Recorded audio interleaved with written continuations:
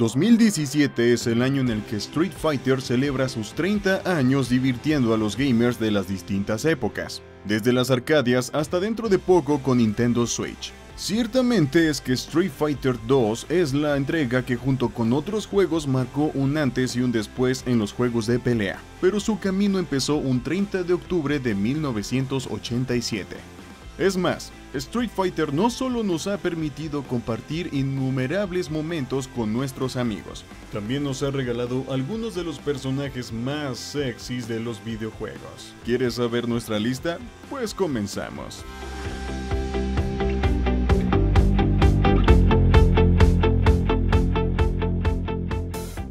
Número 7. Empecemos con una mujer misteriosa que de seguro llamará tu atención. Rose es una mujer muy elegante que no está tan destapada como las otras chicas del top, pero sin duda tiene un cuerpo escultural. Rose es de nacionalidad italiana y fue introducida por primera vez en Street Fighter Alpha, Warrior's Dreams, en el año 1995. Es la tercera mujer en el juego y desde entonces ha tenido muchas apariciones. De hecho, nos hubiese gustado verla en Street Fighter V, pero quizás después. Aún no perdemos las esperanzas. Ella es muy inteligente, serena, respetuosa, poderosa, pero sobre todo muy hermosa. De las mujeres es la más compleja de comprender, porque defiende el principio de que el poder no es nada sin habilidad, y es tan comprometida que está dispuesta a dar su vida si eso significa un bien mayor. Rose es una poderosa psíquica, capaz de ver el futuro, lo que le da la ventaja en las batallas, ya que puede adivinar los movimientos de su oponente.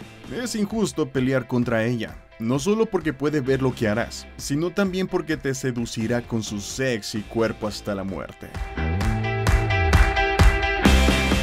Número 6. Hay personas que creen que lo tierno y lo sexy no se mezclan bien. Si eres una de esas personas, prepárate porque Sakura hará que te tragues tus palabras. Es más, si te gustan las colegiadas, ve alistando tus armas, porque babearás mientras te da una paliza. Sakura es una gran admiradora de Ryu, desde que ganó el primer torneo de Street Fighter. Desde entonces, ella entrena muy duro al punto de aprender varias técnicas de él, pero ella en realidad desea que Ryu la entrene personalmente. Su primera aparición fue en Street Fighter Alpha 2, y desde entonces ha estado en un sinfín de juegos, como en uno de nuestros juegos favoritos, Super Puzzle Fighter 2 Turbo.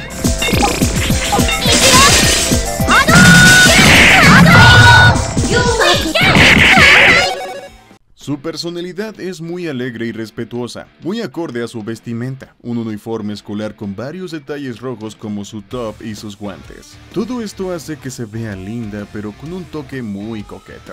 Su estilo de pelea es, por así decirlo, como el de Ryu o Ken, pero te encantará verla saltando de un lugar a otro mientras se le levanta su diminuta falda y deja ver sus piernas que están de rechupete.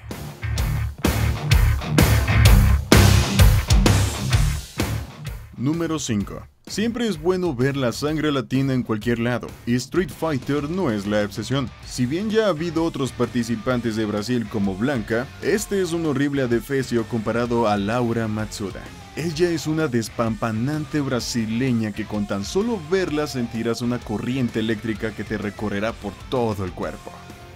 Es, por así decirlo, la nueva adquisición de Capcom, porque se introdujo en el 2016 en Street Fighter V, y vaya que lo ha hecho bien. Es muy grato ver la despampanante preciosura de piel morena.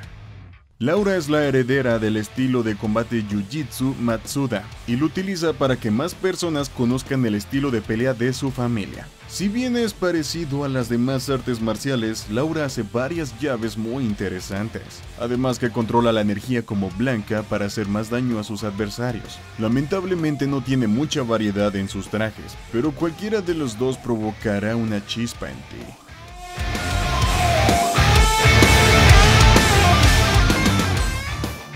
Número 4. ¿No te ha pasado que a veces las malvadas de la historia llegan a ser más atractivas y no sabes por qué? Pues Huri-han no solo es sexy por lo bien que luce, también por su personalidad provocativa y sádica.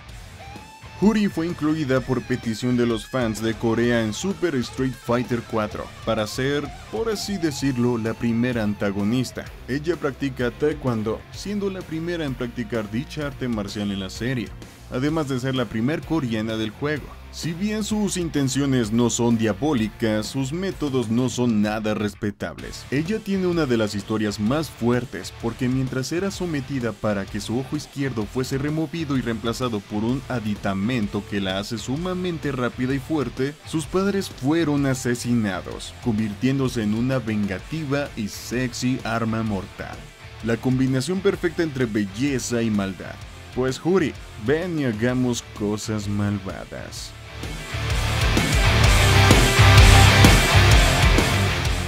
Número 3. Cuando algunas personas dicen que todos los chinos son iguales, obviamente no sabían que Chun-Li es de aquellas lejanas tierras orientales. Chun-Li es el primer personaje femenino de la saga y de los juegos de pelea del estilo, además de ser uno de los personajes más representativos e importantes de esta franquicia. Sin miedo a equivocarnos, Chun-Li es uno de los personajes más sexys y conocidos del mundo. Es más, el significado de Chun-Li es belleza primaveral, y todos en XOver estamos de acuerdo. Chun-Li es una de las mejores agentes de la Interpol y con justa razón. Su personalidad alegre, valiente y muy disciplinada, un estilo de pelea que combina los movimientos de Tai Chi y del Kung Fu y una notable agilidad y rapidez, la convierten en un arma letal. Lo que más ha destacado de ella son sus musculosas y bien torneadas piernas, así como su vestimenta. Si bien ha cambiado mucho con el transcurso de los años, su traje de color azul con detalles en oro es el más representativo y el que más ha gustado a sus fans. Y con justa razón, mira esas piernotas.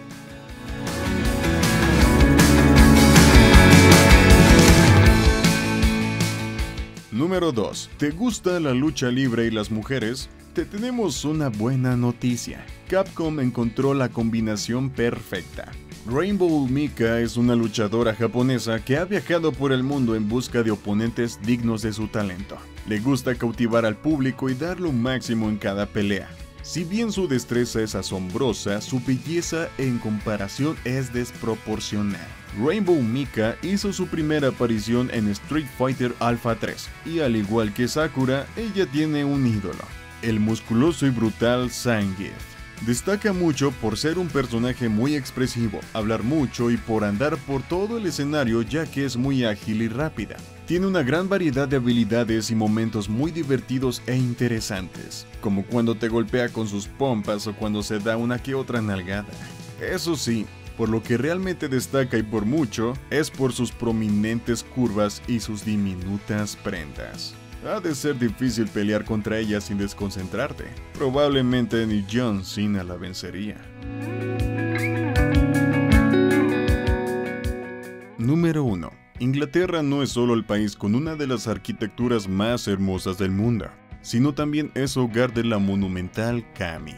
Cammy White, o también conocida como Killer Bee, es una muy peligrosa y atractiva contendiente desde Super Street Fighter 2 del año 1993. Es el segundo personaje femenino de la serie y desde entonces ha sido muy popular. Originalmente formaba parte de The New Challengers, pero ella es la más sobresaliente y la más peligrosa por mucho. Su historia es bastante larga y complicada, ya que su destino era servir a Bison y después ser su cuerpo. Si bien se libró de todo eso, ella no puede recordar nada ya que ha perdido la memoria en incontables ocasiones, así que no sabe bien qué pasa.